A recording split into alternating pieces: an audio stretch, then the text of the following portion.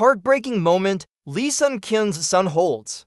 His father's photo at the funeral. The funeral of veteran actor Lee Sun Kyun officially took place this morning, December 29th. The tragic atmosphere during the moment of farewell to Lee Sun Kyun made the public feel sad. Perhaps the most heartbreaking moment was when everyone saw Lee Sun Kyun's eldest son carrying his father's portrait in front, while wife Jeon Hae-jin held her youngest son's hand and cried in the background. Director Bong Joon-ho and actor Song Kang-ho of the movie Parasite were the pallbearers of Lee Sun Kyun's coffin.